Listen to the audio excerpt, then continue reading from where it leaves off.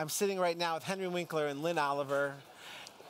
Lynn, Henry, We do that. who are together, right, the Here's Hank series. And Hank Zipzer is the original character that came out of this. You just were telling me how many total now of these wonderful books? 31 novels total. 31 novels. Yeah. Everybody knows you from your Happy Days time and your acting career afterwards that goes on and on. But these books, 31 of them now, have made a huge impact in the writing world, especially for kids who have dyslexia like you did growing up, Henry. Let's start right there. Let's talk about that sort of understanding that you had something that affected the way you could read and process information.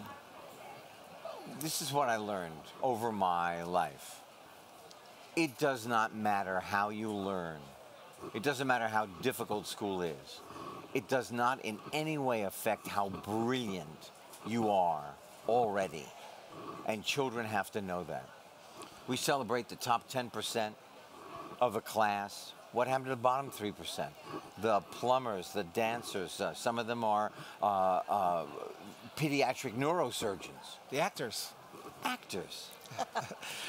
But that discovery, though, that you had, that you could put a name to what afflicted you. Dyslexia didn't come till after you were on Happy Days. I was older. Yeah. So I was really angry when I first discovered it, because all of that yelling, all of that punishment, all of the humiliation was for nothing. Right. Then I said, okay, so I have it. Then you learn to negotiate it. Now I think maybe I wouldn't be sitting here with Lynn. I wouldn't have been able to write these books with Lynn. If I wouldn't have a career, if I didn't have to fight through it. Yeah, let's talk about that sort of sense of when you first started writing these books. This was, first of all, did you think you would ever be a writer? And what was it that brought you two together to make this happen? Well, I was the opposite of Henry. I had always been a writer and always wanted to be a writer. And when Henry and I met, we were brought together by a mutual friend. And over lunch, Henry told me the story of his childhood. And I thought, here's this very articulate, accomplished man who suffered all through childhood because he wasn't good in school. That's a very moving story and a very affecting story. So we created a character together who's smart, funny, resourceful, popular, who's got all the gifts, except that he's bad in school. And that's such natural material for children's books. Yeah. So how did you, when you guys came together, who paired you and how did that all happen? My manager at the time, Alan Berger, 90 days later, after he said, oh, I'm going to introduce you to my friend Lynn, I think you should write books about your learning challenges. What did you think about that when they first told you that? I thought it was insane. I thought I couldn't do it because I believed I was still stupid. Still? Yeah. So there was no way I was writing a book. And then we figured out our system. I walk around her office or sit in the rocking chair across from her and the desk, and Lynn types. Lynn has a thought. She types. I wait. Then all of a sudden she reads me what she's written. We argue over every word. I think the fact that we both came out of television, Henry as an actor and as a director and producer, and I as a producer and television writer, we're used to collaborating. And we're used to discussing ideas and working them out in a room together. Yeah. So it was a very natural process for us. And Hank is hilarious. I mean, one of the things that I think any kid, doesn't matter if you're affected by dyslexia or not, but they're going to love the fact that Hank is just darn funny. I mean, it makes me laugh. We think that comedy is the entry point for reading for the rest of your life. I mean, I now love to read. I didn't read for the longest time because I thought I was scared. So we write, if it doesn't make us laugh, it doesn't go in the book. Yeah. And, you know, it's not just for dyslexic kids, obviously, but you have a special font in the book. In the Here's Hank books, that font is called Dyslexie. It's the first time it was ever used in America. And it was created by a Dutch typographer who is himself dyslexic and has 2 dyslexic kids. So the actual way the letters are drawn and spaced and laid out on the page makes it easy, physically easy to decode the words. Yeah. I wish I had it. So tell me about that, like, discovery, because you've written a lot about teachers that have sort of, some that understood you, some that didn't. Well, the teachers are in the book. Yeah. Miss Adolph was my real teacher. She wouldn't let, she was Miss Adolph. Really. Actually, her name. Her name. Really? I think she was related. And then there was Mr. Rock, who literally said one sentence to me. He said, Winkler, you're going to be okay when you get out of high school. Did you hear that then at the time, though? I heard it. I kept it in my heart. It's there today. I'm saying that kids know they don't do well. They know they're not keeping up. They don't need adults to remind them that and call them names.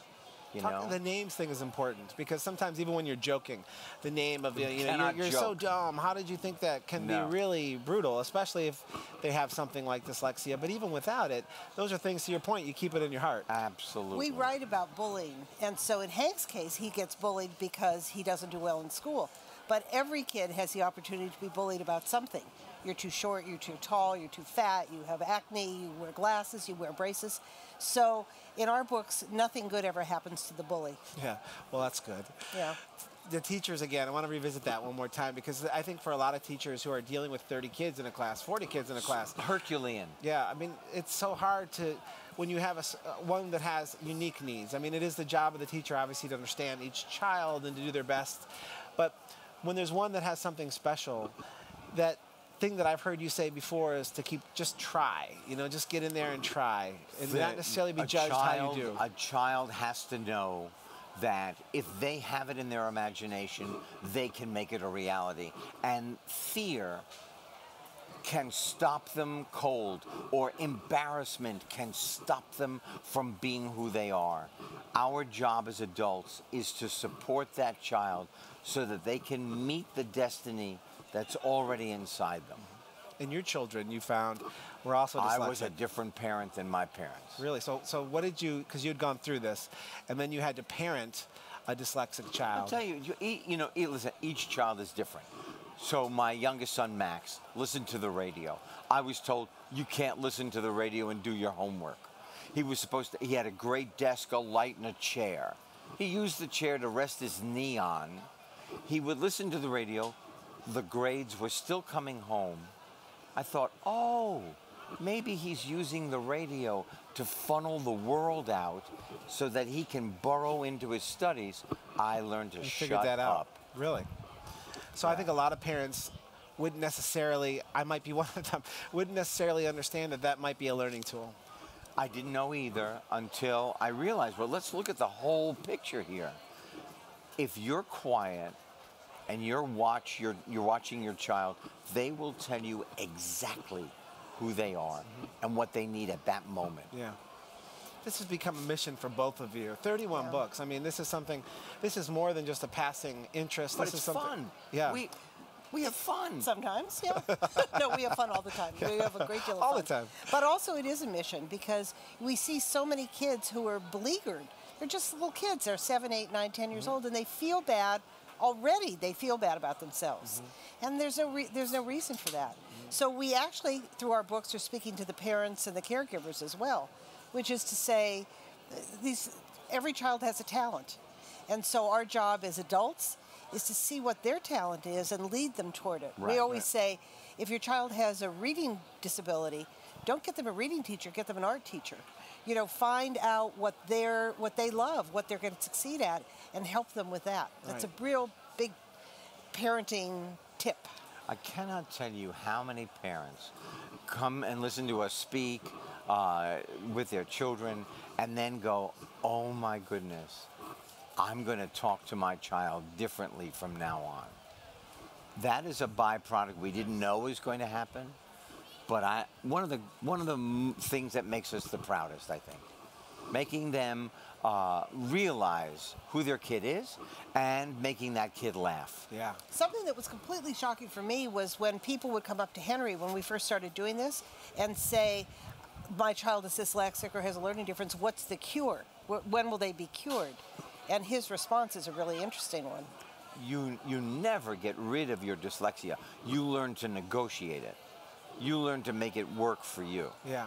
Well, that was the big, things that I've read about you, Henry, is interesting that well into, even after you were diagnosed and well after that, you were still carrying the burden of the dyslexic and ashamed to some degree of being a dyslexic. It is exactly what you said before. a child is young enough, you call them a name often enough, they will say, oh, I guess that adult knows what they're talking about. I am, therefore I am. Yeah. So it's not just dyslexia either. It's just the idea of standardized tests, and that some kids kind of can rise to that challenge, and some kids can't. So here we are in a society that values that sort of standardized, you're up here, and if you're not here, you're sort of dragging the rest of us down. And so that whole notion, these books really fight against that, but you're also fighting against a schooling system and an education system that is not built yet. We're trying to fight against a cultural norm that says there's one most valuable kind of intelligence, which is the kind of intelligence that's rewarded in school performance. But we all know that people's ability to be happy in the world and to be successful comes from a variety of diverse kinds of intelligence. You can be emotionally intelligent or physically intelligent. So what we're trying to do through these books is show examples of all kinds of ways to achieve, to succeed. There are many ways to get there, and standardized testing and getting into Princeton is only a very tiny percentage of the ways to get there. I certainly agree with that. I met a little boy, 15 years old, failed at everything. But through his school, he was a journeyman for a plasterer. So he goes after school and he works as an apprentice. And all of a sudden he started to realize, he said, I'm good at this. I could own a company. I could be a plasterer. There was no room here this morning before I started. Now look at it, there are 4 walls here. I need that kid. I'm not building my own house. I need that little boy to be a great plasterer. How do we not value the greatness in our children? Right. Well, these books are helping a great deal. Thanks.